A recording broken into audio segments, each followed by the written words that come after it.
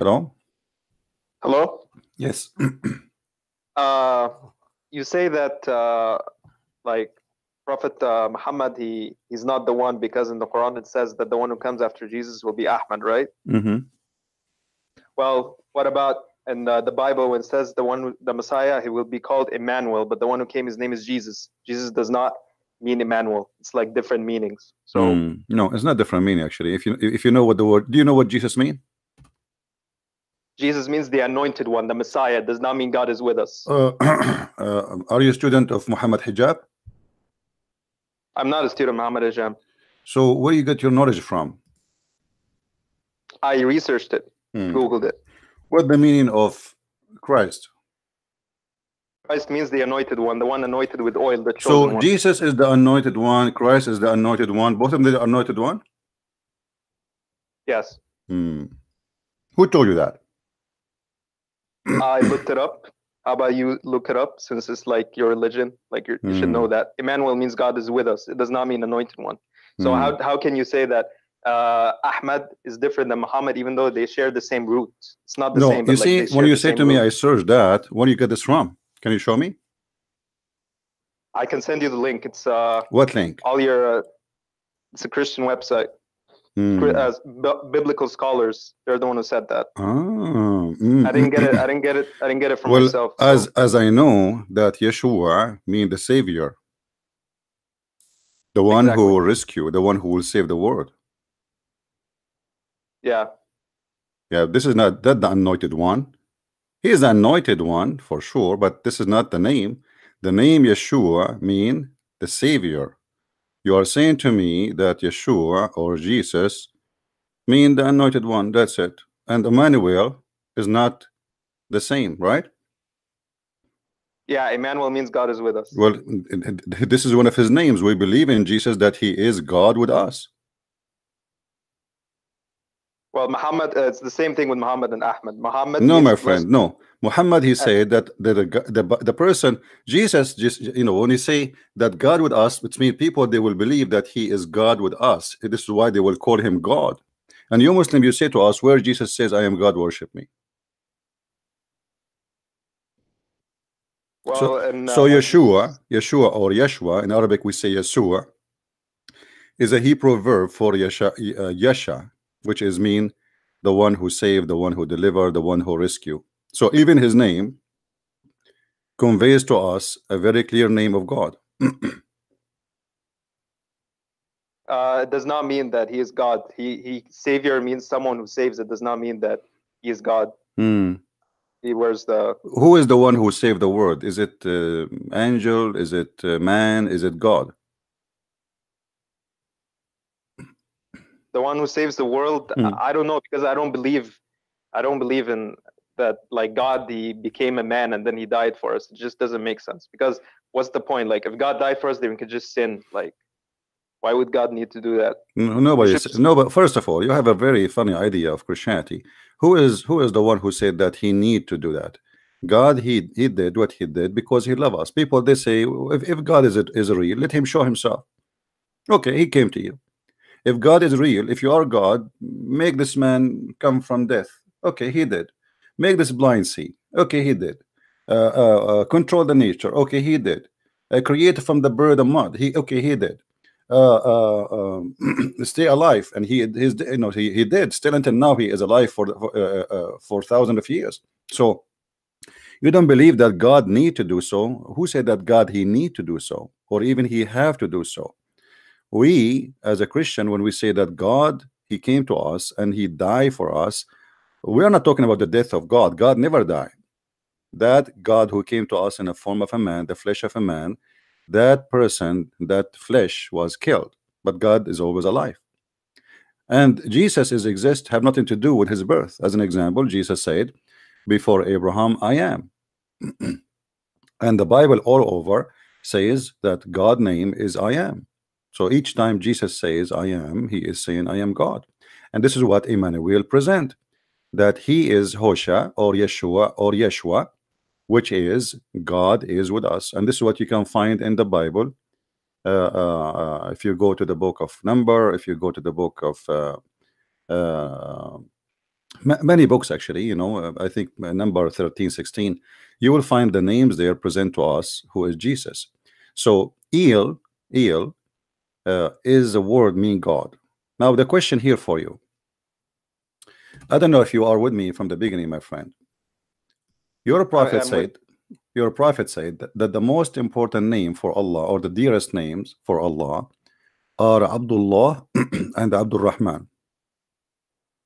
Okay. So why it is not the name of Muhammad? It doesn't have to be the name Muhammad. Why does it have to be? Well, I don't know. You tell me, because if Allah, the first name He wrote in His chair is the name of Muhammad, why this name will not be the first dearest name? Is it Muhammad is the most dearest person to Allah? Yeah. Hmm. So how Yeah, come he he is. is the most dearest person to Allah, but his name is not the most dearest? Are you saying to me Muhammad he got the wrong name? Well, that's exactly like what you said about the Messiah is supposed to be Emmanuel, but his name was Jesus. It's like you're No, saying no, no. that He will be called, my friend. He will be called. He will be called. God is with us. He will be called.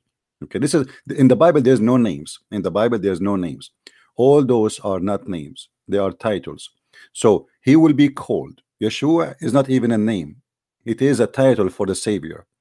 Same yes, as the and Christ. Same as the Muhammad Christ. Now, is Muhammad a name or it's a title? Muhammad is a name, but he is also called Abdullah title because he was also a slave of God. So But you see, his but the name, he got the wrong name. His name is Muhammad, not Abdullah. You see here, your names, which are the dearest to Allah, are Abdullah and Abdul Rahman. So if Muhammad is a person chosen by Allah, and he is the one who inspired the mother of Muhammad to change his name from Qatham to Muhammad, if this if this dream is coming from Allah, that's mean the name of Muhammad should not be Muhammad, should be Abdullah or Abdul Rahman. And here we have a problem. Why Muhammad, his name is Muhammad anyway? Muhammad is the name of God, the praised one.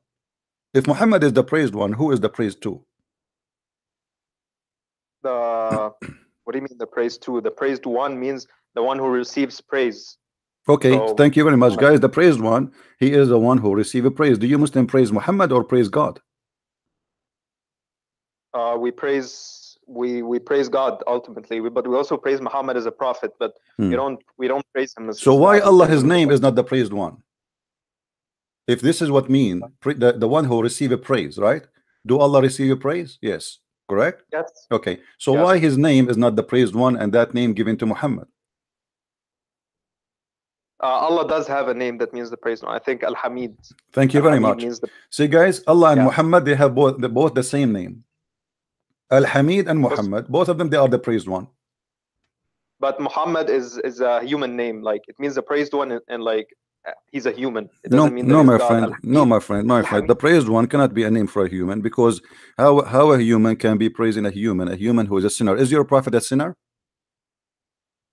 Yes, he is. Okay, he's a sinner. So how he became how he earned that title, the praised one? Do you praise the sinner? Like I don't understand. Like the point that you're saying just doesn't. I'm saying, my friend, listen to me. If Muhammad is a sinner and you agreed, which is good. So if I am a sinner, you want to praise me for my sin? We don't praise him for his sin. Okay, so you praise him for what? For what? We praise him because he did good things like despite what? having sin. Like what? Well, he abolished infanticide, that is burying the girls alive. That's a big fat lie, my friend. That's a big fat lie. You want me to prove it to you? This is not about burying the girls. Have nothing to do with burying the girls, and none of the Arab burying the girls. If I ask you right now, can you show me the reference of burying girls? People will laugh. There's nothing. There's nobody burying the girls. This is a fabrication, and the Muslims have nothing to do with their own. You know, if we go, let us see. Let me show you some reference. Okay. Okay, look with me in the screen. You speak Arabic, I guess, right? Yeah. All right, that's wonderful. I like it when somebody speak Arabic, because that will make it easier for me. Do you see the website? What is the name of the website? The website. It's I can't see the address. No, do you see the logo? Ahl al-Quran. Correct. What does that mean? The people of the Quran. All right, those are Muslims, correct? Yes. Okay. تفسير الموءودة النفس المعذبة. تفسير الموءودة النفس المعذبة وليس الرضيعة القتيلة. So the title is telling you what is the correct answer. It is النفس المعذبة. When a soul is buried, and like you kill somebody, and supposedly now he is killed, or this person, women or male or female, doesn't matter, is killed, he is buried, and then his soul is buried with him. So the soul will say, for what guilt I was killed. It's not about the child baby. Read with me. صدق المفسرون التفسير اللغوي لكلمة الموءودة ففسروها بأنها رضيعة أو الطفلة التي قتلها والدها خوفا من الفقر أو العار. ومن ثم تم تفسير قوله تعالى وإذا الموءودة سئلت بأي ذنب قتلت بأن الطفل القتيل يتم سؤالها بأي جريمة تم ذبحها. ومن أمثلة ذلك تفسير أضواء البيان etc etc. Okay, and then he says to you وإذا الموءودة سئلت بأي ذنب قتلت. هذا قراءة الجمهور. سئلت الموءودة أن كان يدسون في الجبيرة كراهية البنات etc. Okay, no. Let us go to the conclusion. وفي القراءة المعروفة نجد القراءة المعروفة سئلت وقتلت، وهناك قراءة أخرى وهي سئلت وقتلت، بمعنى أن الموءودة. You see the Quran, you have two Quran here. He's mentioning two Quran. One Quran says سئلت وقتلت, and the other one says قتلت سألت وقتلت. سألت, سئلت and سألت, and there's a huge difference, and this is showing us the corruption of the Quran, because there's a huge difference between سألت, which means she asked, and سئلت, which means she been asked. بمعنى الموءودة هي التي تتساءل وليست التي تسأل من غيرها، وهي تسأل قاتلها وهو والدها بأي جريمة قتلها، فالتاء في سئلت وقتلت تاء الفاعل. وفي كلتا الحالتين هناك مشكلة، هي أن الطفلة الموءودة sorry guys, I'm just reading for him in Arabic, we'll translate.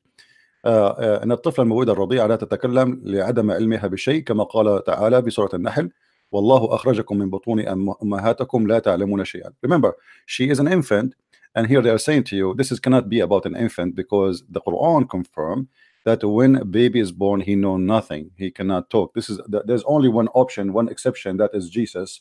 When he is born, he speaks, because Jesus is different in Islam.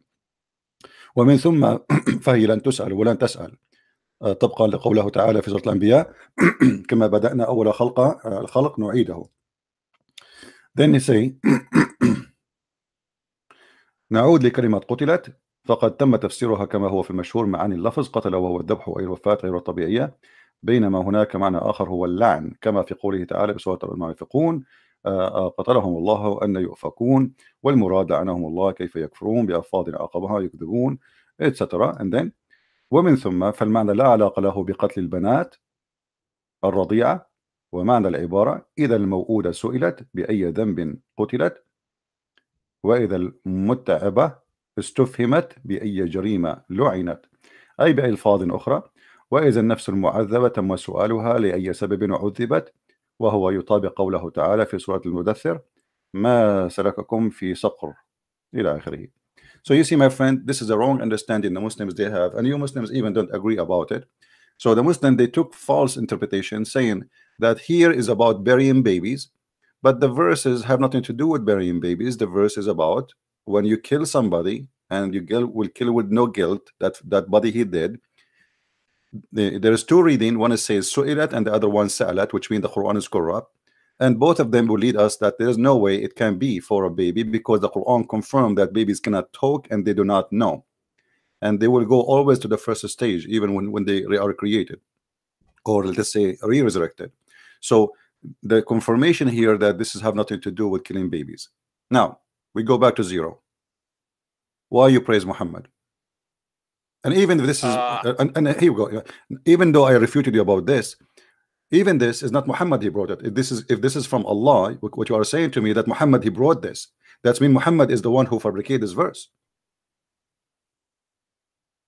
Actually, this I want to know what tafsir is this, because there's obviously multiple tafsirs. What tafsir is this? The one that says that it's The not guy, about his name is Tabababi, whatever his name, you know. Tabari or Rada Tabababi? Rada al-Battawi, an Egyptian sheikh or I a never heard scholar. of him. Who care? Anyway, you said to me that Muhammad, he brought this, correct? That's mean Muhammad. Yeah. That's mean Muhammad is the one who fabricated the Quran, because either this is coming from Allah or this is coming from Muhammad. It's coming from who? Coming from Allah through Muhammad. So I mean, what favor Muhammad he have? You know, if God he gave me a verse to tell it to you, does that mean I am the one who did the favor? I'm just, you told me a second ago that Abdullah is the best names, right? Which means the servant of Allah. So now you are a servant of Allah, and yet you are the one who did me a favor? No, it is Allah. Muhammad, he did not even say anything. Supposedly Muhammad, he delivered a verse from Jibreel, and Muhammad, he repeat the verse in front of us. So what he did? So why you want to praise Muhammad? So you gave me false verse, have false meaning, false interpretation, and now we have a prophet. You praise him just because he is the one who delivered for you a verse. Well, there's many ones. There's Musa, he delivered verses. There's Abraham delivered verses. There's Isa, he delivered verses for you. There's 124,000 messenger of Allah, they deliver verses for you. How come their name is not the praised one? Well, don't you believe that Jesus, he's Emmanuel, God is with us? So, because he's God, my friend. This is God. So are you saying that Muhammad is God too? No, I'm not saying that. Okay, I'm saying for that me, you see, you cannot compare, because for me, Jesus is God, is not a prophet. If I call Jesus Emmanuel and he is a prophet, that will be a problem. But if I call him Emmanuel and I believe he's God who came to us, that's not a problem. That's perfect. Actually fit with the belief. So now you call Muhammad the praised one based on what? Yeah, I have a question for you. You want to answer the question by question? Yes. Okay. Yeah. Don't you believe that? Do you believe? Do you know about Elijah? Elijah the prophet. What does Elijah mean? What does that mean? It means the one who God praises. Muhammad Hijab, he said Elijah mean God is with us. No, he's wrong. Muhammad Hijab was wrong. Well, Elijah means the one who's praised by God. So he's the one who praised by God. Man, that's amazing. So why are you saying that? Hold on. You see, I like it when Muslims, when he give us meaning. So you are saying that God, Elijah mean the one who God praise him. Yes. Where do you guess from? I looked it up. I mean, you Muslims are expert in Arabic, expert in Hebrew. Let us change the language we're talking to now to Chinese. I mean, you are saying to me, I looked it up. It looked like you are a student of Muhammad Hijab who knows nothing. What Muhammad Hijab, he says God is with us. You are saying to us, praise God. What he said? Elijah means my God is Yahweh. It means the one who, like, yeah, but a second ago you said something else. You search Google, right? So you notice that you are saying something stupid. No, I made a mistake. You made a mistake. Okay. So let us go back to zero. So why the name of Muhammad is the praised one if he is not your God? Because he's the last prophet, and he was a good man. He never lied, and he never lied. Yeah. Muhammad never lied. Yeah, his name was Al-Amin. Wow, what Al-Amin mean? Al-Amin means the truthful one. The truthful, trustworthy, correct? Trustworthy, yes. Okay. Did you hear about the story of Zayd? Zayd ibn Haritha? Zayd, the adopted son of Muhammad. Zayd ibn Haritha, yes, I know. When Muhammad, he went to the house of Zayd and he flirted with the wife of Zayd when she was married to Muhammad. Was Muhammad a trustworthy person or he was a bad person? He did not flirt with her. He came to the house and he was shy. He didn't even want to look at her. Are you sure? Are you sure? Yeah. Yeah. Okay. Which interpretation would you like me to read for you? What do you mean interpretation? You mean like this is in hadith, it's not in you mean Sahih Bukhari or Muslim, you mean? Interpretation for what happened. I mean the story. Where we will get the story? The story. We go to books, Islamic books, and they will tell us the story is correct. Let us go to some Islamic books and see if Muhammad he flirted with her or not. Give me a second, and I will make you read with me on the screen. And I'm so happy that you speak Arabic, so you have no excuse to say I do not know. Doesn't say that.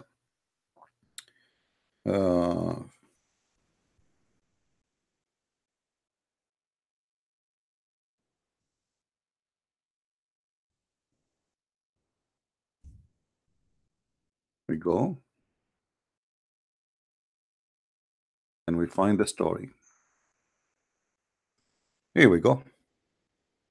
This is Tafsir al-Qurtubi, and this is the official government website of the Kingdom of Saudi Arabia.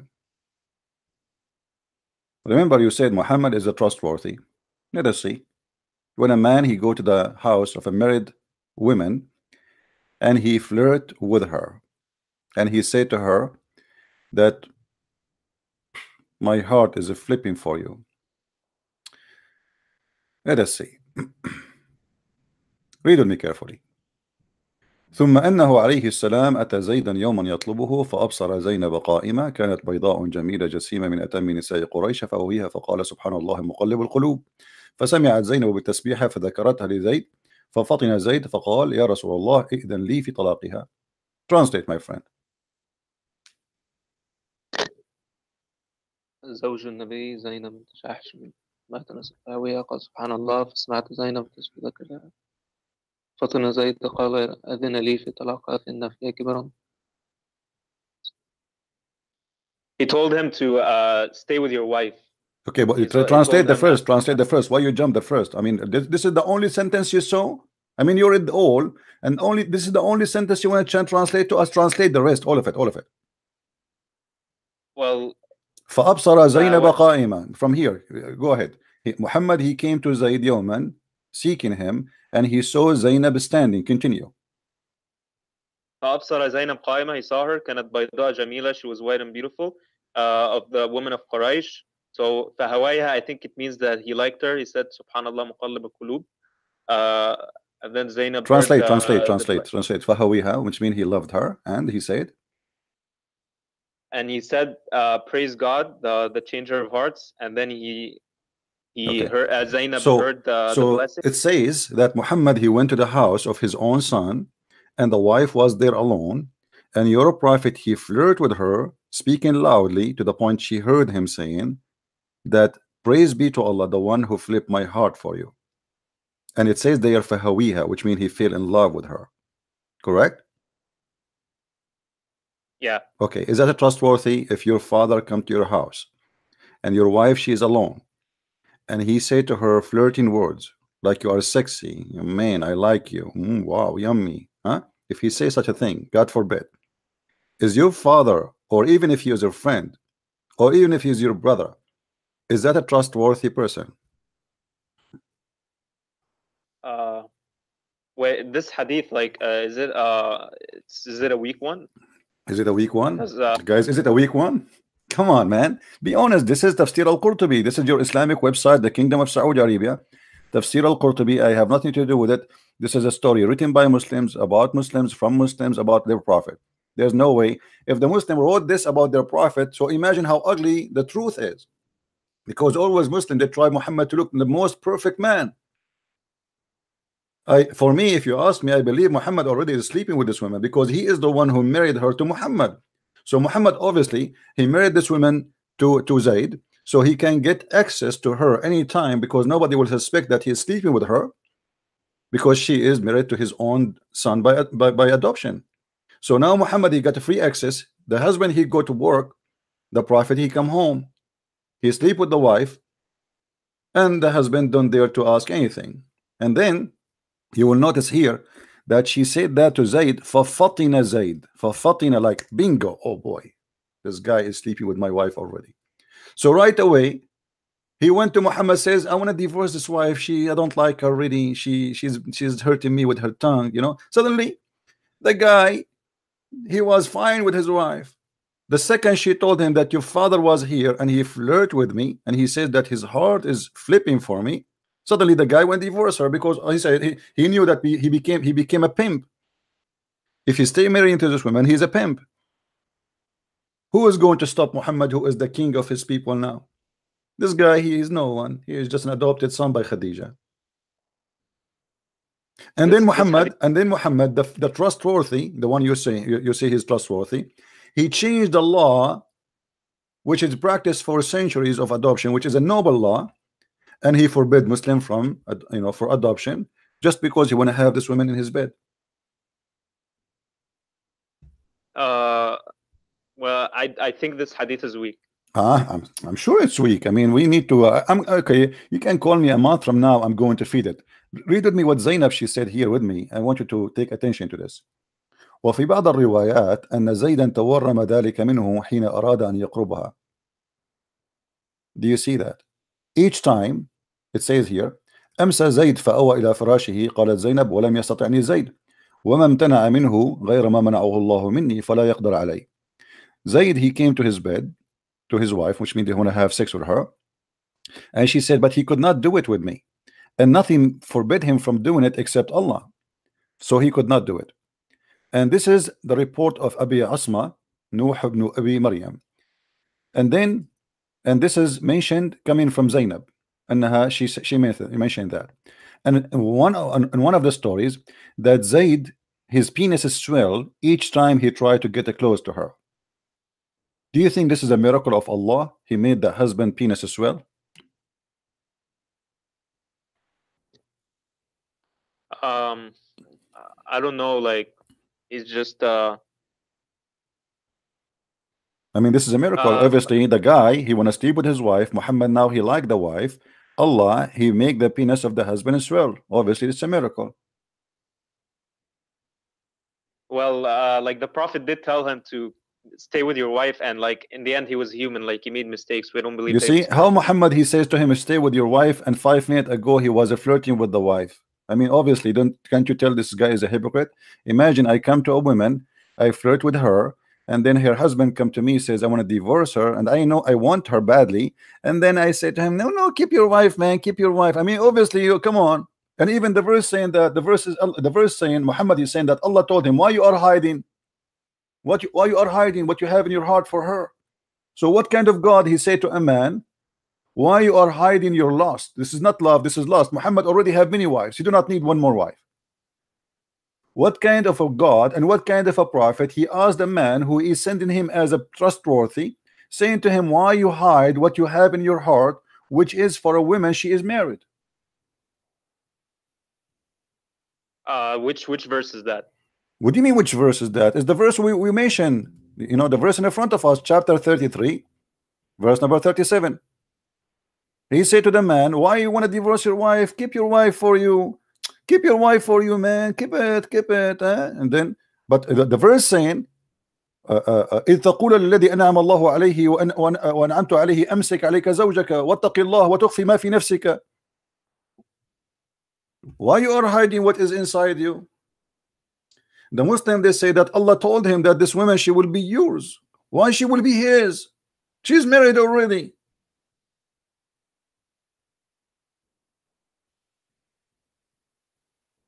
Well, Zayd didn't want her, so. What do you mean don't want her? Zayd, he never said I don't want her until Muhammad, he went to his house and he flirted with her. You are the one who said to me he is trustworthy. Let us go to a different verse in the Quran. Forget about this one. Do you know that your prophet was accused to be he stole underwear? That he would never do that. Well, let us see. As the Muslims in chapter 3, verse 161, it says that the Muslims accuse your prophet that he stole an underwear. There's no way. Like that's, well, I don't know. I mean, you tell me. Does it say there here that the Muslim, they accuse him to be a fraud? Do you see it? The Muslims accuse him to be a fraud, and Allah, he sent him a verse to confirm that he is not a fraud. What is behind the story? There's a book, it's called Asbab al-Nuzul. Do you know the book? Yeah, I know it. All right. We can go to any tafsir you wish anyway. I mean, not necessarily this one, you know, but we will see. We will try to know what this is mean. Chapter 3, verse 161. Okay.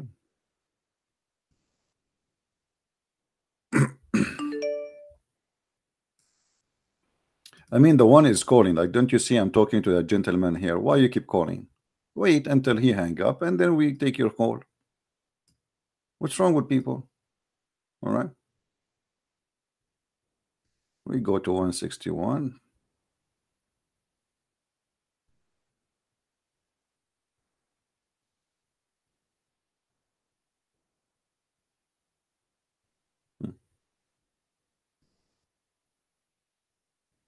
Read with me, please. This is Tafsir al-Jalalain.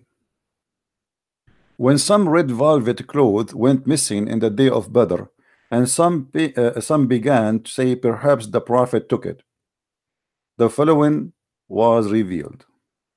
It's not for a prophet to be a fraud, to Yahul. You said there's no way the Prophet he does that. If yes, why the Muslims accusing their Prophet that he stole an underwear? Well, just some people they accused him. It wasn't proven. Some people, they are Muslims. Right? Well, he is the best man. Okay, but that's mean. You see, if I am the best man between them, I will be the last one to be accused. Correct? But if there is somebody have a reputation of being a thief, he will be the first to be accused. So there's many people they were there. Why they accuse only Muhammad? I don't know. Like, just because they accuse him doesn't mean that it's true. It says even red velvet cloth. It doesn't say panties. Oh, this is the Muslim translation. No problem. Okay, it's a piece of a cloth. It doesn't matter. It's a laundry. It's a laundry of somebody. He was killed and they took his clothes. The Muslim, they attacked them and they took their clothes. I mean, what kind of a savage people they do that? Same time, what kind of a prophet is accused by his followers that he stole a piece of clothes, regardless if it's a panty or a bikini or even a Gucci suit? What kind of a followers they accuse their best man? They did not accuse Umar or Abu Bakr. They did not accuse anyone. They accuse Muhammad himself, the prophet, the trustworthy, the best of mankind, that he took it. The Muslims, this is how Muslims they see their prophet. Well, Moses killed people when they started worshiping a calf in the Bible. My friend, what does have to do with this? What does have to do with this? I'm asking you about a prophet of God accused of theft by the Muslims. Accused but never proven. So okay, it's it's proven to be true. Look, because look what happened when the Muslims accuse Muhammad that he is stolen the piece of a cloth, the underwear. Allah he sent a verse saying it's not him, and this is confirmed it's him. Do you know why? Why? Because if Allah is almighty and he knows everything, shouldn't he tell us who is the one who took it? If it's not Muhammad. So look what happened. We have a God, he is in the 7th galaxy, and then we have a bunch of ants, you know, because we are like a size of an ant for God, correct? Do you agree? We are like ants. Yes. So a bunch of ants are fighting over an underwear. And then God, the one who created the galaxies, the one who created the stars, the one who created this massive space and amazing universe, he speak about what? About a story involving a piece of a cloth. To defend who? To defend Muhammad, who was accused of a theft. And yet he do not know who is the one who took it, because if this is coming from God, if this verse is coming from God, not from Muhammad, he should say, go to the house of this guy, you will find the panty there. And then that's it, bingo. People, they go there, they open the drawer of this guy, they found the clothes there, and they got him busted. But look what Muhammad did. He created a verse saying, it is not, Allah said to me, it's not Muhammad. It's not Muhammad, Habibi, not Muhammad. So who is the one? If Allah he told you to say to them it's not Muhammad who stole it, why he did not tell you who is the one who took it? Wait, so you're saying that because God said that the prophet did not steal this clothes, it's such a stupid topic, so that means that it's not from God, because he would not say something that's so trivial? Because now now he did not took it. So what is the proof? He should clear his name. How to clear the name? How to clear the name of somebody? If somebody accused you of a guilt, how to clear his name? But just by saying he did not do it, no. You give them the real name, the one who did it, because obviously somebody took it, right? Somebody took it. Okay, what about you give us the name, and that will clear the name of Muhammad, and people will know right away that this was a mistake. Should not be happen. But to say it's not Muhammad, that confirm it's Muhammad. That's confirmed that Muhammad is the one who made this verse. If somebody accuse me of killing somebody or raping some women or doing something ugly, and then God want to prove that I am not guilty, how he can do that? Have you ever heard of a court? You go to the court, you say it's not him. You have to bring him the one. Okay, who is the one who did it? They are accusing him. You have to bring evidence. Even Columbus, the detective, he will not do that. Even the monk, the guy in the movie, you know, like the Lebanese guy, Tony Shalhoub, he will not do that. So what kind of God he answered in such a way? It's not Muhammad who did that, because simply he did not prove anything.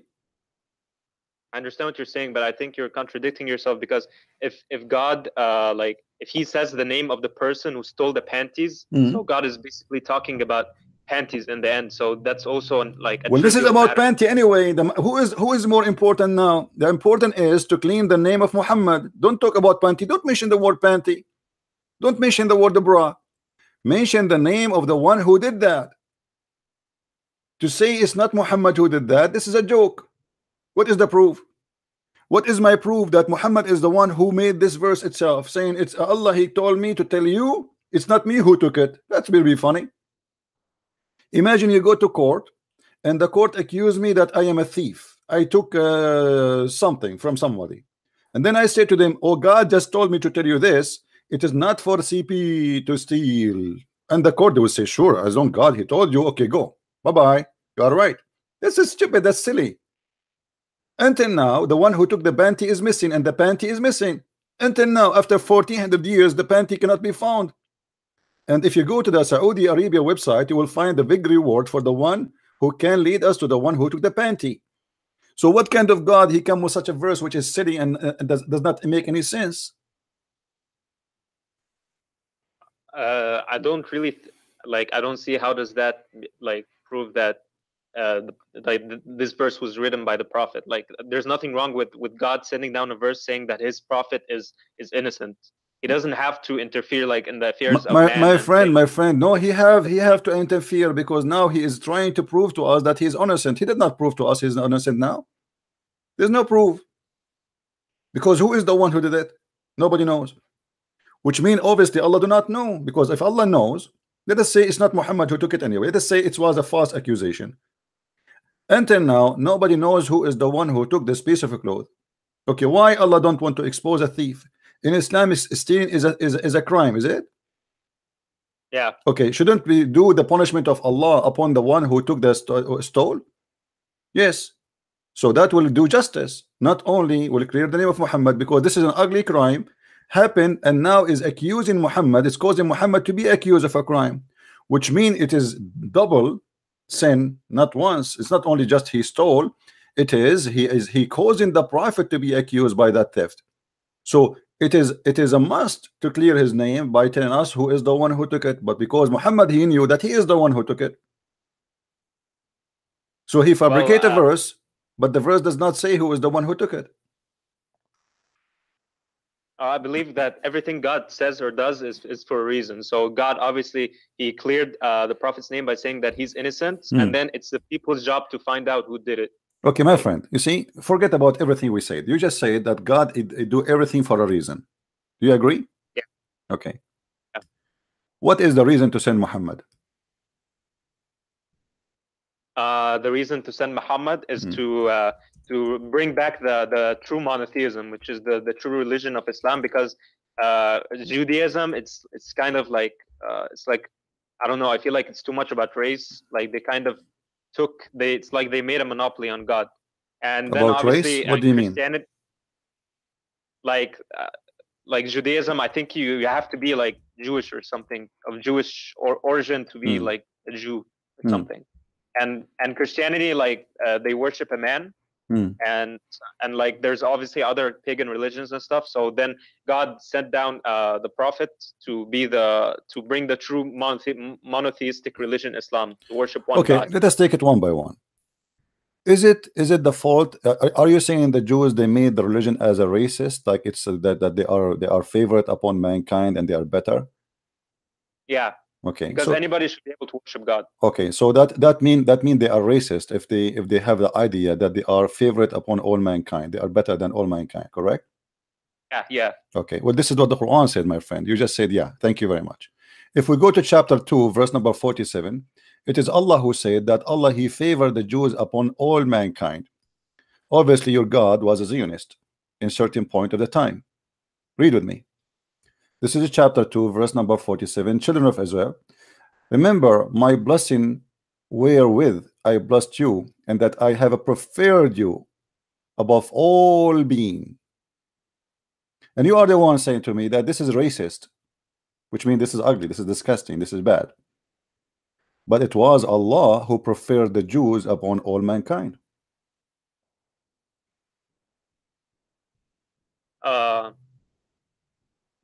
Well, I mean, like, but like, they kind of fell from God's grace, like they made mistakes. Yeah, but a second ago, my friend, you said something different. You said that the Jews, they think they are better than others, and I want to be sure what you mean. I said to you, do you think this is racist and this is ugly because they think they are better than mankind? You said yes, and you agreed. And now we find that it was the fault of Allah. It's not the fault of the Jews. Allah, He said to them, I favor you upon all mankind.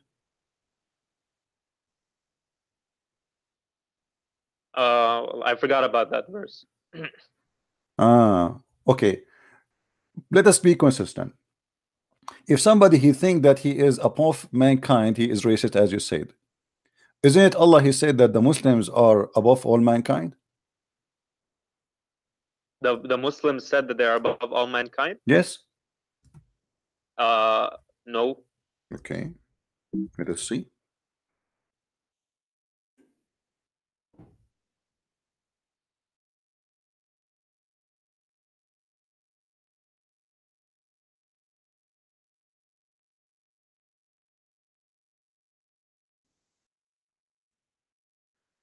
Read with me this hadith, please.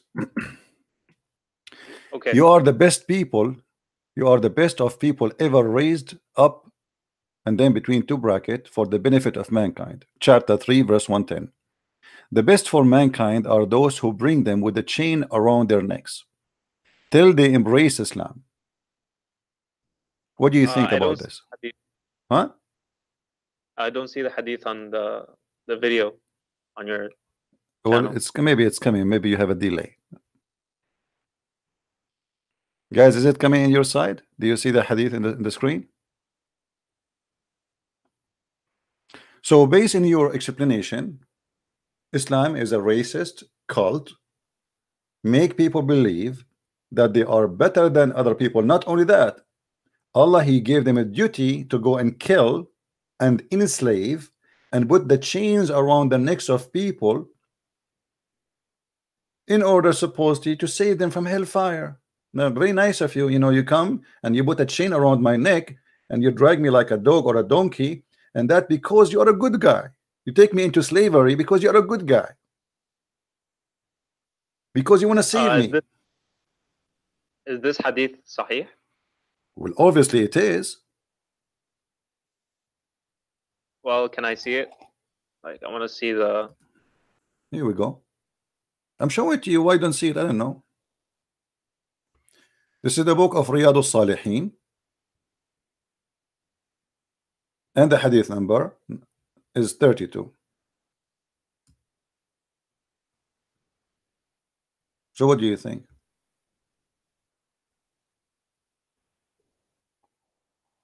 Well,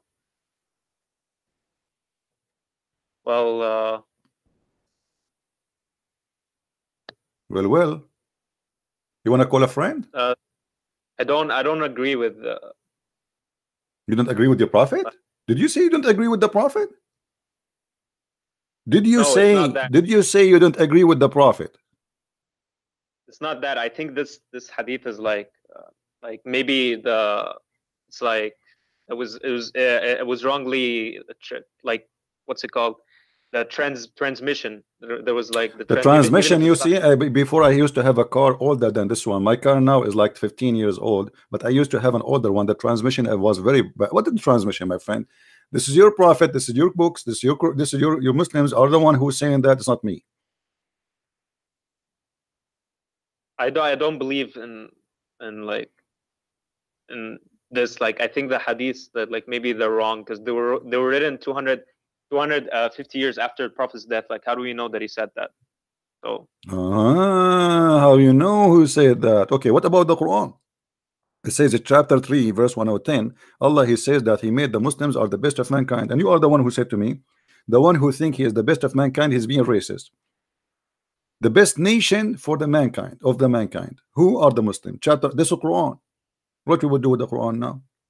There's a wrong with the transmission there. show me the verse. Are you saying you don't believe it? I don't remember it. I don't think there's. Okay, no problem, my friend.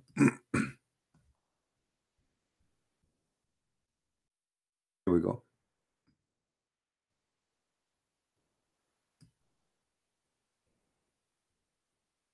Do you see it? Hold on. This is chapter 3 verse 110. Yeah, I sorry. see it. Okay. And you are the one who said if you believe in such a thing, you must be racist, and this is ugly. And the hadith there explained by Muhammad how you should treat people as the best man of mankind. You as a best, your duty is to go and kill them and enslave them and put the chains around their necks as if they are dogs. And this is mentioned in many books, by the way, including Sahih al-Bukhari. This is Sahih al-Bukhari. Well, this is Sahih al-Bukhari now. This is not a book you can run away from. This is Sahih al-Bukhari. The verse, you, true Muslims, are the best of people ever raised for mankind, means the best of the people for people as you bring them with the chains on their necks till they embrace Islam. And Muslim, they say to us, Islam means peace. I mean, obviously it means peace. Islam means submission. With my respect to you, Yeah. who is the donkey he said that to you? It's not like I know this. Islam, like some people they think that Islam means peace, but like the true meaning is like silm. Islam is coming from the root word silm. Salam. Okay, no, okay. Did you say the word silm? Did you say the word silm? Yes. Okay, submit to God. Well, oh, no, my friend, you have no idea what are you talking about. Do you know who I am first? Well, what do you mean? Who are you? I mean, obviously you do not know you are talking to who. Anything you say in my present will be used against you. Any word you say, you just said the word silm, did you? And you said Yes, Islam silm. is coming from silm. Well, here we go. Allah, he forbid you from silm. No. Okay. No, we have to submit. The whole premise is called Islam because we okay. submit. Let us see if you are saying the truth or not. Okay. You say that Allah, he told you to go for silm because Islam is coming from silm. Here we go. In Arabic it says فَلَا تَهِنُوا وَتَدْعُوا إِلَى السِّلْمِ وَأَنْتُمُ الْأَعْلَوْنَ. Translation. This is chapter 47, chapter of Muhammad. So do not faint and call for peace. You shall be the upper ones. Which means never call for silm, which means peace, when you are the uppermost. So Islam forbid you from going for peace. I remember that the tafsir of this verse was when if you're like being persecuted, like if you're persecuted and really the only yes. Really? Okay, what tafsir is that? What tafsir? Give me his name, this guy who said that to you. Well, I can bring you the tafsir right now. Okay, this is okay, let us go. This is the Quran in front of us, chapter 47, verse number 35. 47, 35. Okay. This is your official government website. And here we go to the verse. Okay. This is what the verse is saying. Don't call for peace until you kill them all because you are victorious. What you are saying is absolutely false.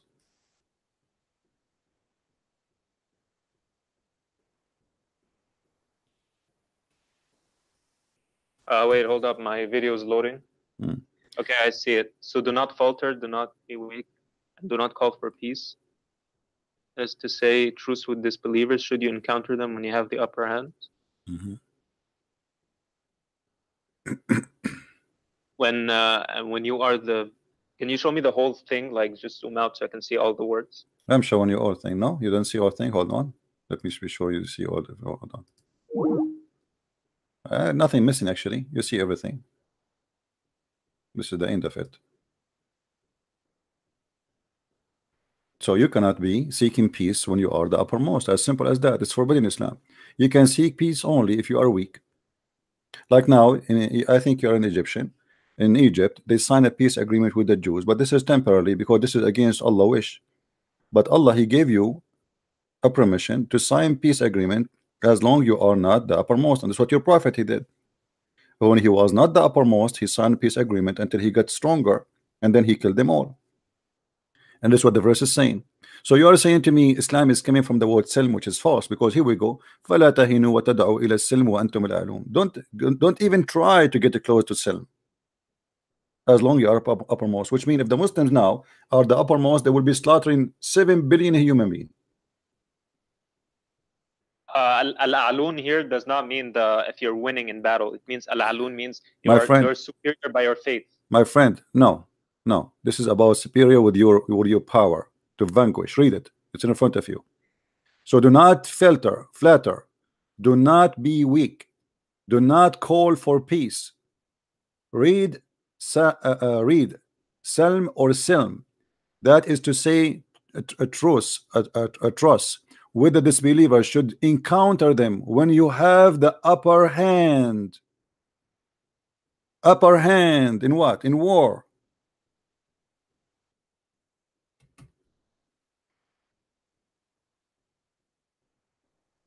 This is Tafsir al-Jalalain. Yeah. If you want, we can change it for you. No problem. Yeah, I want to see the other tafsirs, like okay, no Ibn problem. Kathir. In this website here, okay, let's see the English first. This is Ibn Abbas. And we will show you Ibn Kathir, no problem. All is the same. You want me to open Ibn Kathir? I will open Ibn Kathir for you. This is Ibn Abbas, the cousin of your prophet.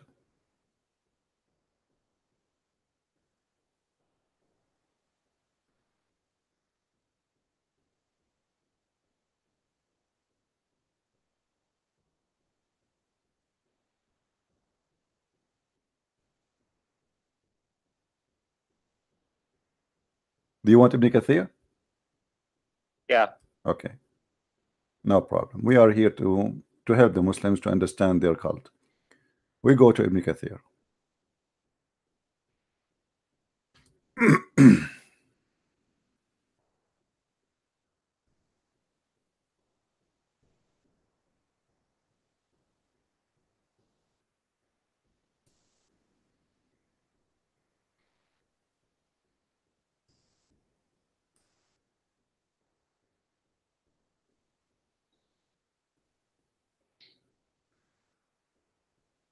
Okay, so do not falter, do not. Let us see. Go to Ibn Kathir, the verse. Okay, here we go. Here we go. Read it. This is Ibn Kathir. I think the word is clear and big.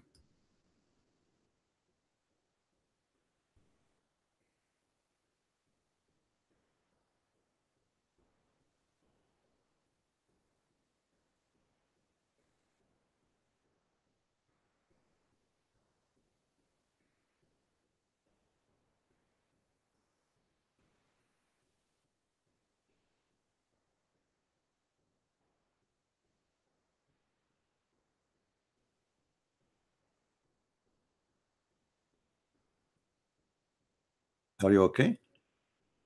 Yeah, I'm here. Yeah, I see it. So? Okay, Allah. So?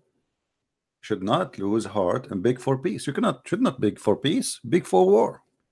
As long as you are superior. You say superior by religion. That's not true. Superior by war. Well, this is. You see, it says here, it says in front of you, it says, if the disbelievers are considered more powerful and numerous than Muslims, then the Imam, general commander, may decide to hold a treaty. May, which means if you are not equal to them, you will not make it, then you go for treaty, fool them, say we want to have peace, lie to them, taqiyya, say I want to have peace, we are peaceful people, let us sign peaceful agreement. But this is until you are the uppermost. You are the one who chose Ibn Kathir, my friend. It's not my fault. Well, the Quran is like, it's like a guide. We shouldn't like take everything. My friend, like, aren't you the one who said to me you want to see Ibn Kathir? Yeah. Okay, and this is Ibn Kathir. So what we will do now? Well, let me, okay, forget about this, you know, let it go, let it go. What about here? It says, وَأَطِيعُوا اللَّهَ وَأَطِيعُوا الرَّسُولُ. Why you Muslims, you have to obey Allah and Muhammad?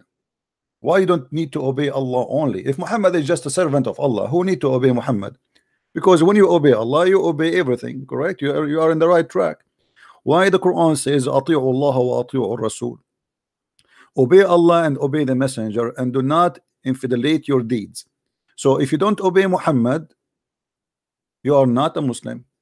If you obey Allah but you don't obey Muhammad, you are a bad person, you will go to hell.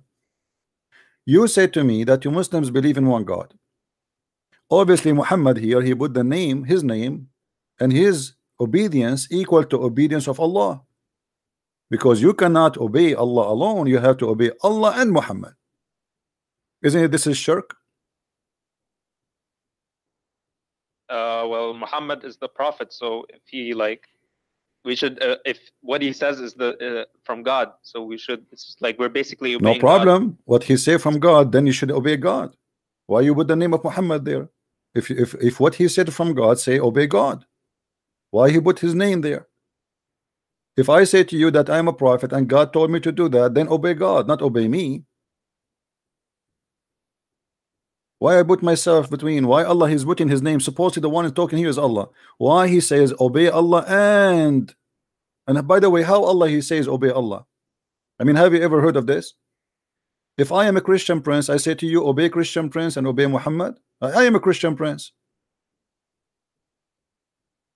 Well, God is speaking in third person here because to like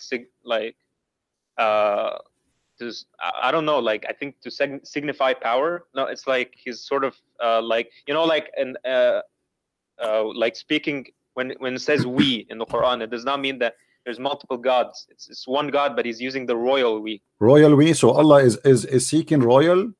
Allah is seeking royal, the God Almighty. He is changing his definition by saying we, because a King Hussein, he said we. Is that really a reason? If he is one, why he say we? Royal? Allah is trying to speak like the kings, but any king can say that we. This is a false. Now listen. When Muhammad he says, any Muslim woman, she want to give out her panty to the Prophet. Is that an order from Allah, or this is an order from a horny man? His name is Muhammad. The Prophet never said that. Never said that? Well, the verse in the Quran says, and any woman, any Muslim woman, she want to give herself to the Prophet so he can if her. I mean, like, what's wrong with that? What's wrong with that? Like, he can. This is coming from God. Any woman she want to if the Prophet. I mean, the man, he have many wives already. Why he need God to make for him such a verse? What do you mean? Why God? The Muhammad, he have many wives. What does have to do with Islam now? Muhammad is a prophet of God. He came to tell us about God. Muhammad, he want to spread Islam. Muhammad want to convert us to Islam. But Muhammad now he want the vagina of our women. What does have to do with Islam? Why any believing women, she have a chance, and Muhammad giving her a great opportunity. It's Allah is asking the believers, Allah asking the Muslim women, any believing women, she want to give herself to the Prophet so he can, yes, thank you, how it means, so he can if her. I mean, what this have to do with God? Who is the one getting the benefit of this ifing business, the monkey business? Muhammad. The one who created the universe, the one who created the whole world, is making a verse, says, hey female, any one of you would like to have a bang bang bing bong with the prophet, give yourself to the prophet. Come on, come on, come on, show me, silence me, teach me. I mean, come on. Well, like this is well, maybe like the Quran, it's not all of it is God's word. Like maybe like the prophet, he put some like words in it. I don't know. What do you mean? What does have to do with God? You see, I'm a Christian prince. Let us say I am claiming that I am a prophet, and then I come here in this chat. I have like 1,000 people listening, and I say to them, "Hey, females in the who want to sleep with me? Come on, this is crazy. This is sick. This can't be from God. Muhammad already have many wives. He have many slave girls sleeping with them. Why he need a verse from God to say any woman she want to give herself to the prophet? Obviously, Muhammad now taking advantage of the people. He became a prophet. He became powerful, and he want to have sex with everybody. He don't even respect his followers. Otherwise, you tell me, what is the benefit of this? What does have to do with God? Why God? He was putting his nose in the panty of Muhammad and the panties of the believers. This is about panties, about our sex. And Muhammad is not a single guy, so Allah he's trying to find him a good wife. He have many wives already. So what this is about? It's very obvious that Muhammad is fabricating a verse trying to get women into his bed, claiming that God told him he's not the guy who care for that. Man, I'm busy. And look what happened. When ugly women they start coming to Muhammad, what Muhammad he did? Muhammad he said to himself, uh-oh, I'm getting many ugly women now after I made this verse. So what I will do, I am going to make another verse says I have the right to choose the one I like, and I will refuse the one I don't like. I mean, have you ever heard of madness like this? Look what he said. You, O Muhammad, SAW, can postpone the women who you will postpone. What does that mean? Women they start coming to Muhammad, they are ugly and he don't like how they look like. So Muhammad he starts saying, uh-oh, I said whoever a Muslim woman she can give herself to me, and now I have a lot of them, and many of them they are ugly. So how I can get rid of them?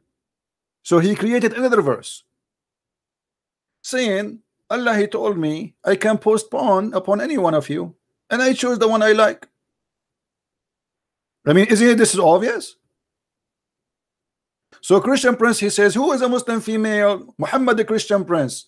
Who is a female? A Muslima, Muhammad, Fatima, Khadija, Aisha want to sleep with me. And then all the women they came to my door, and I look from the window and I see very scary women outside waiting for me to have sex with them. So now I have to save myself from this. So I create a verse says Allah told me I can choose and I pick as I like. Okay, thank you for coming. You the woman who there, you are very old and you are overqualified for the business. You are overweight, so thank you very much. You I don't like really your face, so you are overqualified too. I mean, what kind of a prophet this prophet is?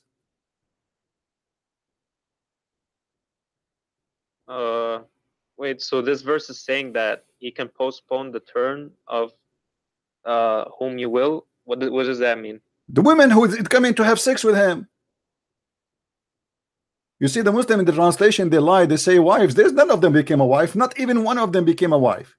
Those women, they want to sleep with him because he just told them in the previous verse, any one of them, they want to sleep with you, they are welcome.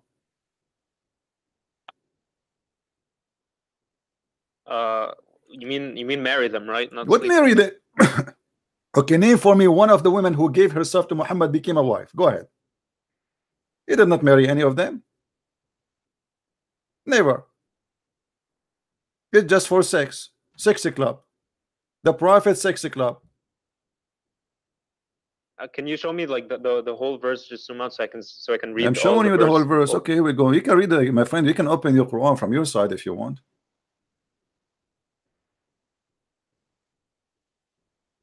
And then here it says, and any believing women, we can change the translation if you want. I mean, there's many translation here. If you don't like this translation, we can change it. Whatever you wish.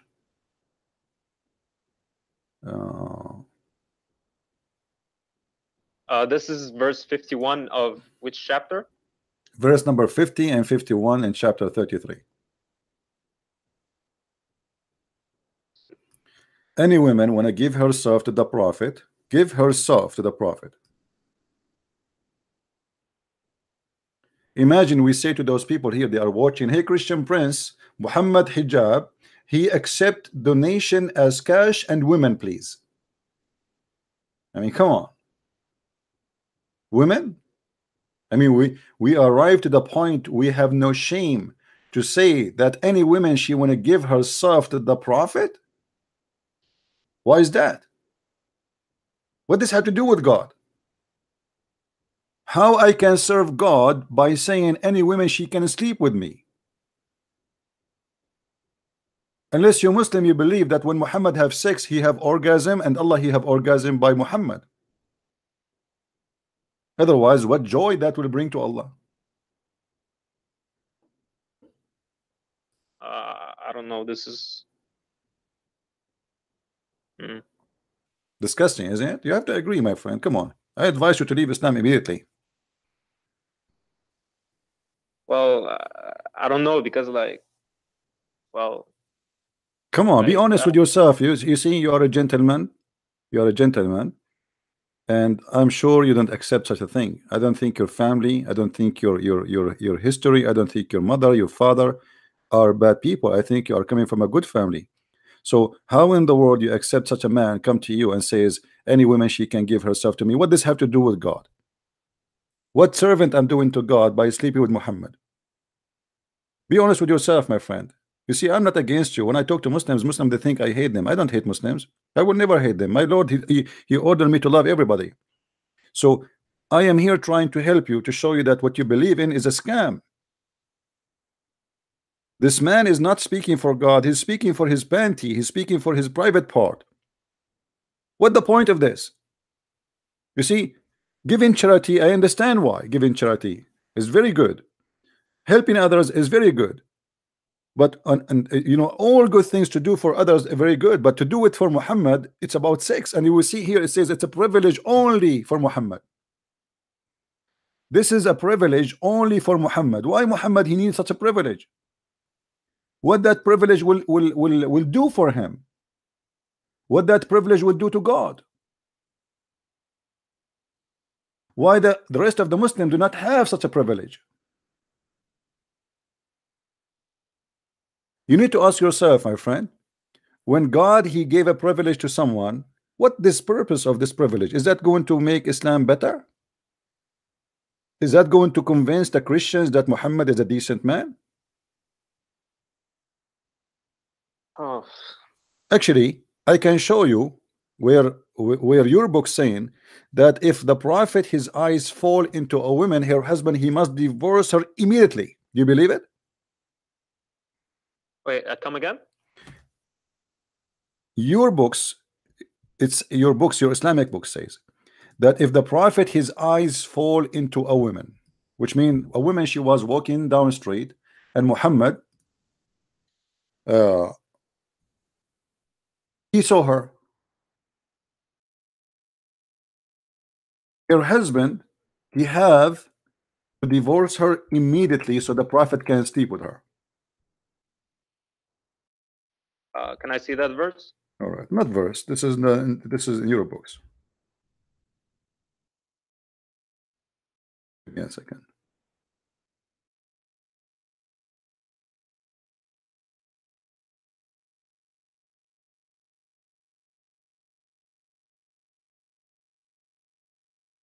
All right.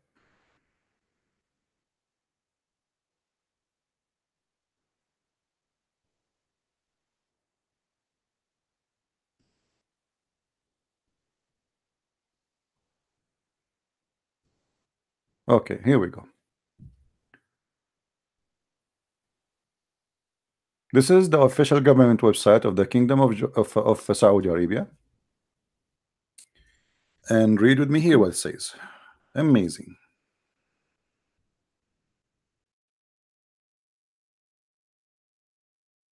You see the page, right? Muhammad, he been given 16 privilege. 16 privilege. The first one, Safiyul Maghnam, which means the best of the booty. So if we attack a house, the big screen TV go to the Prophet. The small TV goes for you. Al-istibdadu bi khums al-khums. Fifth of the booty will go to him. This is the second one. The three is al-wisal. The fourth is az-ziyada fi arba' niswa, which means to have more than 4 women. Every Muslim can have only 4. Al-khamis an-nikahu bi lafz al-hiba. Any woman she can give herself by just saying that. There's no need for witnesses, no need. He can just if her. As-sadis an-nikahu bila wali. A woman she can give herself to the Prophet without permission from her parents. Imagine a Muslim, he cannot do that. A woman, she can do that to Muhammad only. السابع النكاح بغير صداق. Muhammad, he do not need to pay dowry for the women. الثامن نكاحه في الإحالة الإحرام. Even when he is doing ihram, he can have sex, but Muslims cannot.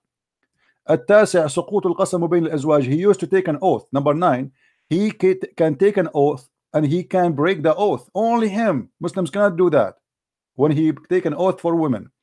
And العاشر إذا وقع بصره على امرأة وجب على زوجها طلاقها وحل له نكاحها. The mic is yours. Translate, please. Where should I translate from? إذا وقع بصره.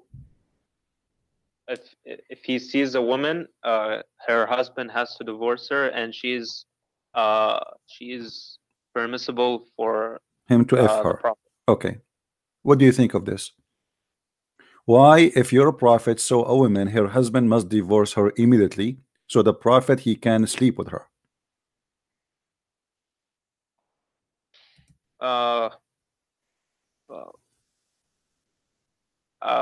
This is like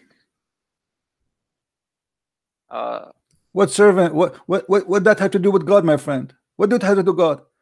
Imagine I am a person trying to say to you that I am here coming to serve God. I'm a servant of God. God, he sent me to you. And then I say to you, if I see your wife and I like her, you have to divorce her so I can sleep with her. What kind of religion this religion is?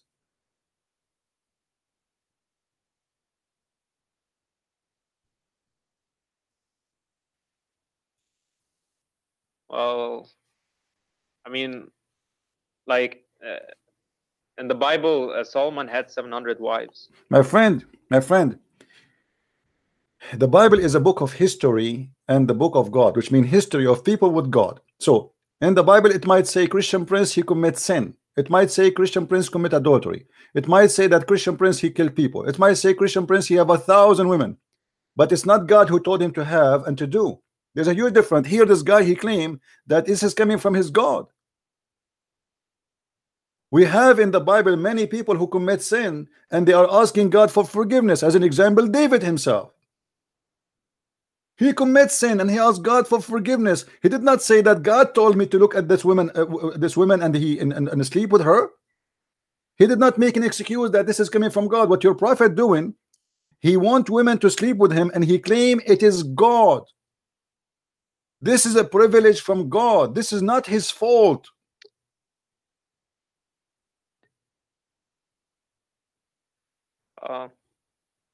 Yeah, I mean, I think you're right. This is like wrong. So my friend, thank you very much. You see, you are a decent man. This guy, I told you, I have a feeling about people, you know. This person is coming from a good family. There's no way his honor will accept such a thing. If Muhammad tried to do that to your wife, I'm sure you will kill him because you have an honor. You are not a trashy person who will accept such a thing. You have dignity. Yeah, this is wrong. So denounce Islam, my friend. Say Islam is obviously Muhammad is a false prophet. That's it. Get out of this cult. They fool you. They say to him, he's a trustworthy, he is the good guy, he is the perfect man, he is the perfect between the best of mankind. They worship him. They made him in a point that nobody even dare to question his honor. But the second we start reading, and we did not even read much, there is tons of stories. Disgusting. We are just scratching the surface outside, and look what we found. And as long as you agree that this is wrong, That's mean Muhammad cannot be a prophet. Correct, my friend? Yeah. Thank you very much. I'm so happy for you that you decide to leave Islam. But like, I don't know, like, if Islam is wrong, then like what's the truth? Like, My friend, I don't know, because I've been raised. I advise you to go and download the Bible, the New Testament, because the New Testament is about Jesus and his teaching. The Old Testament is history and a lot of history. Read the teaching of Jesus and see what Jesus is about. Muhammad, obviously, he's a person working for his own. He opened a corporation. He put the title God, but the fact behind the title, there is something else. There's someone trying to use you and abuse you and take advantage of you. Read about Jesus, you will see it's the opposite. You are the one who said to me the Christian believe that God died for them. So look how different is Jesus and Muhammad. Jesus, he came to us to save us, and even his life paid to save me. He did not ask me for return. And look at this guy, he wanted to sleep with my wife. Jesus, he did not ask for money. Imagine if Jesus, he can raise people from death. How many kings that will give him everything they have? All the kings in the world, they will be his slaves. Just keep me alive, please. Each time I die, keep me alive. If Jesus want to abuse his power, which is beyond imagination, what Jesus can do? So I invite you right now, my friend, to accept the Messiah as your Savior. You breathe, but there is no guarantee that you will breathe tomorrow. Maybe you are young, but don't worry. There's many people, they are young and they die before the old one. Maybe you are 10 years old, maybe you are 50 years old, maybe you are 18 years old, but death come any moment, any second. And then you will not earn your salvation. I invite you right now as we speak to accept the Messiah, the amazing teaching of the Messiah, the Savior, Yeshua, the Messiah, Yeshua al-Masih, the only Savior, the one who says love your enemy, the one who said it's been said to you, but I say to you, for he have the authority. If somebody asks you for your code, give him your address. If somebody asks you to walk a step with him, walk with him 1,000. If somebody curse you, pray for him. Don't curse him and kill him. He did not say to people, give me your women. He did not say, give me your money. God do not need money. And even servant of God. The second a man he worked to serve money, it's mean he is serving the devil. The second a man he serves sex, it's mean he is serving the devil. You see, all of us, we are sinners, and me and you, we are not better. We get tempted. We get tempted by women. We get tempted by sex, by money. But we don't claim that God is telling me to do that. That's disgusting. That is an insult to God, if God is a true exist. So I invite you right now, my friend, to accept the Messiah as your Savior. And you cannot say one day, I never heard of you, the Messiah, because one day the time will come and the Messiah will ask you, did a person, his name is a Christian Prince, say to you, I invite you to accept me as your Savior, and you said no?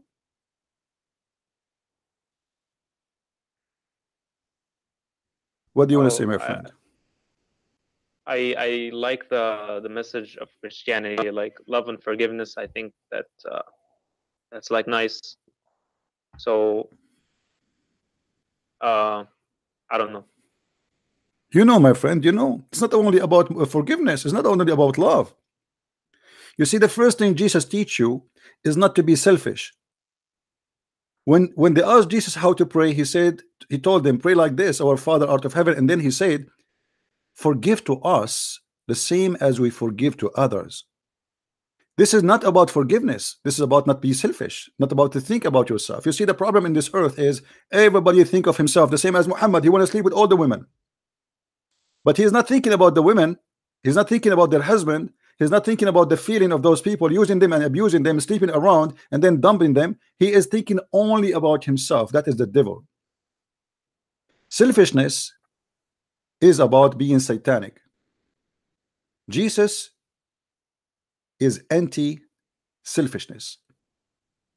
Serve others so you can be served. When Jesus, he said to his followers, I want to wash your feet, they said to him, what are you talking about? You are our God. How you can wash our feet? They refuse. He said to them, if you don't let me do it, you don't belong to me. Imagine God himself, who is coming to us as a man, he is humbling himself and washing our feet. Why Jesus is doing that? He don't need to do that. This person is resurrecting people from death. This person is making the blind see. This person is amazing people. They are amused. Like, I mean, what? Whoa, this man, what he can do. And then he said to them, I want to wash your feet. Because Jesus want to give us the best example how you can be a follower of him. If you want to follow me, you wash the feet. To be a master, you have to be a servant. You do what servants do. You don't do what masters do. People, they want to be masters to have servant. Jesus wants you to be a servant, then you are a master. And that's my Lord. So I truly, from my heart, my friend, I invite you to accept the Messiah, because this is an opportunity. It might not come to you again. I accept him. Hallelujah. Hallelujah. A happiness in the kingdom of God. A happiness in the kingdom of God for this brother who accepted the Messiah as his Savior. The Bible says that happiness in the kingdom of God will be for one soul is saved. This is how much God he loves you, my friend. And now you are a child of God. Child of God does not mean that God have sex with Mary and you have his son. Child of God, that's mean you are in his kingdom. You are under his care. You are under his protection. You are beloved for him. He is always about love. You made a decision, you will never regret. And the Lord, he loves you, my friend. I'm so happy today that you called me. I'm so happy that you reach the right decision. Thank you. I'll have to keep this secret because my family wouldn't like it. But I'll start reading the Bible and learn. All right, my friend. If you have any question, feel free to call me. All right. And there's a brother. His name is Sham Shamoun. He have a channel in YouTube. He teach the Bible. You can ask him questions. He will be happy to teach you. Just tell him Christian Prince send me to you, and I left Islam and I accepted the Messiah. He will be happy to help you. Okay. All right, my friend. I'm so happy for you. I don't even know your name, but I don't care. For the Lord, he knows your name. For the Lord, he knows us one by one. And Jesus, he said, from their fruits you shall know them. Your name is not important. Your name might be Mohammad, but the Lord, he loves you. Your name is not what will define you from today. It is who you are. From their fruits you will know them. And you will notice, my friend, that you will change. You will be a different person. You are not a black stone kisser no more. You are not in need to pray in direction of a stone. God is everywhere. And God, he don't care for people who pray in the corner. Actually, Jesus, he warned us not to be like them, not to be hypocrite. He said, when you pray, go to your closet. So I advise you today, before you sleep, my friend, anytime you wish, don't force yourself on a certain time to pray. This is Christianity. This is not Islam. God is not a bus station. He will take your prayer in a certain time. If you miss it, he will not take it. That is a joke. Anytime you feel like your heart want to speak to the Lord, speak to him. Say whatever you wish. He is listening. Be decent with yourself. Confess your sin. Say, God, I am a sinner. Speak about your sin. Not because you are proud of it, but because you are humble and you know that you are wrong.